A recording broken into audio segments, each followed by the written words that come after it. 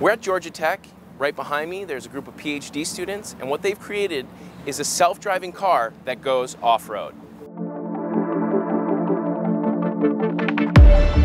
The car is now driving by itself. Yes. It's going around the track, you said 6 meters? Is 6 meters a second? 6 meters per second is the target. So the black plastic body is for protection. This is mostly a stock RC car with interface electronics here that let us talk to and control the motor and the steering. This is our GPS receiver. There's an antenna on top. Tell me a little bit about the origins of this research project. So we're interested in controlling vehicles at the limits of the handling capacity. So the Army was interested in this project because they wanted to control vehicles, off-road.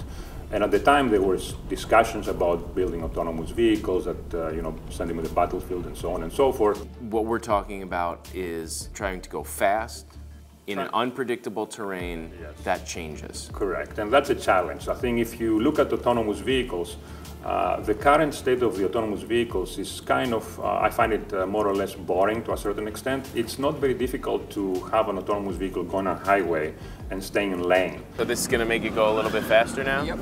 Okay, and okay, I see the acceleration, and then it looks like it adjusts for that kind of drift, right? Because when you're going faster, you have a little bit more drift in the turn. Some of these maneuvers that we demonstrated, and maybe you have seen in some of the videos, are very difficult to be executed by novice drivers.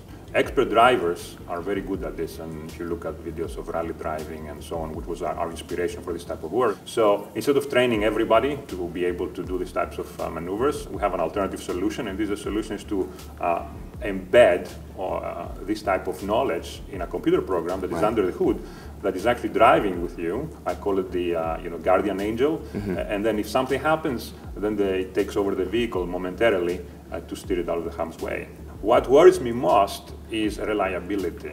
These vehicles and the sensors that we have and the algorithms are good enough, but we don't know whether they can operate day and night, on dirt and rain and fog and all these things. Even 90% reliability or 95% reliability is not enough for this type of application.